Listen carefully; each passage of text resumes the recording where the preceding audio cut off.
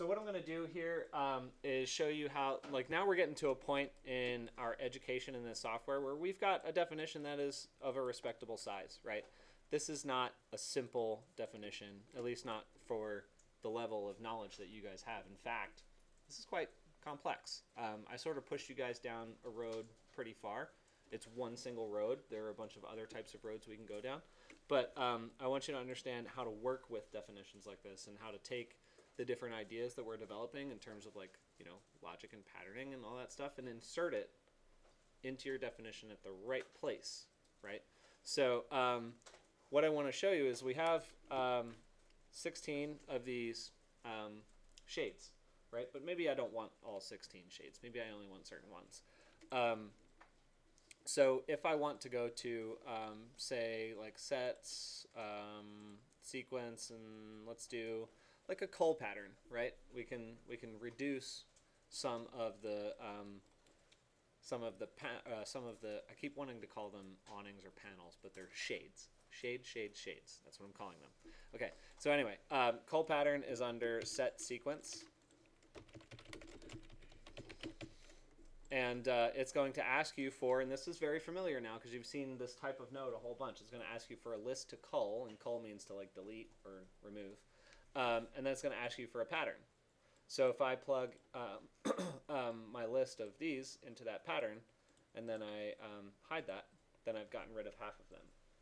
So what I would like you to do is to basically create a pattern that's going to eliminate every other awning. I keep saying awning. Shade. It's a shade.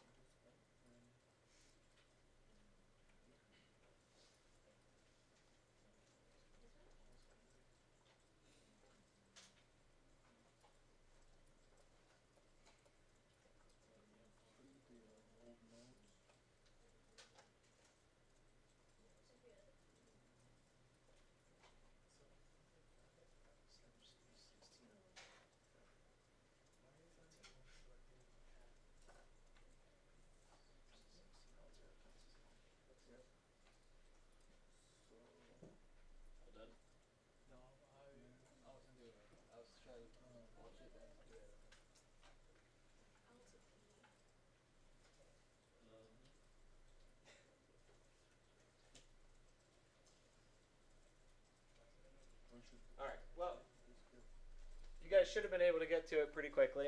And I'm going to show you two ways of doing it, depending on how you want to have your definition be, like how robust you want it to be.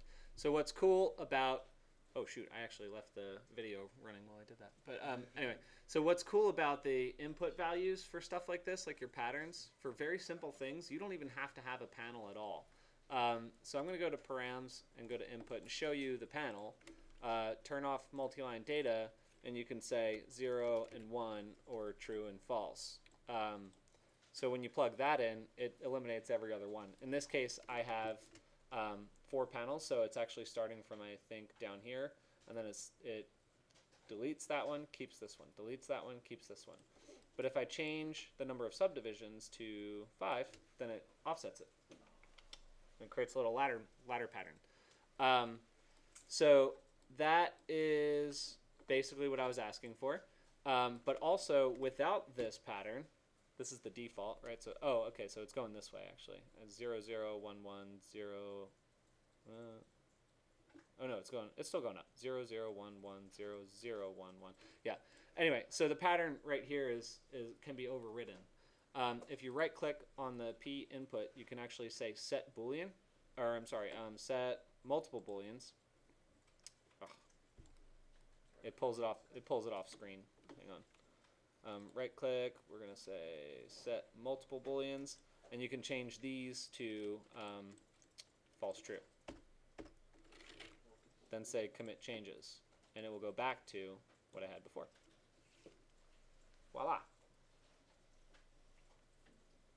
Can you do that again? Yeah.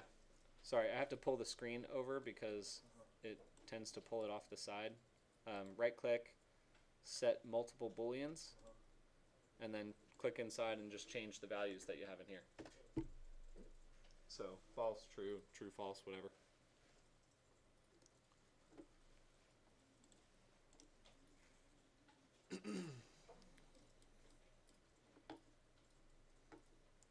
All right. So let me check sets real quick. We've got call pattern, random reduce, call certain indices. We don't really need those. Okay, let's not worry about that right now. So, all right, I'm going to close thoughts on this unless you guys have any other outstanding questions. Yes?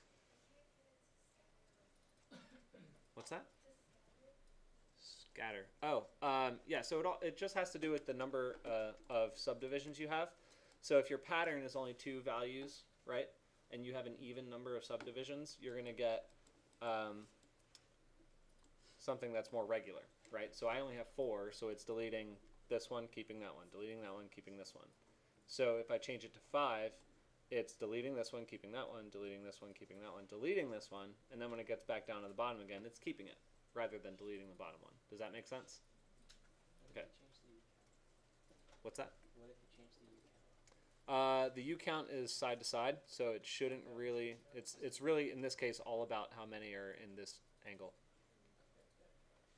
Yeah.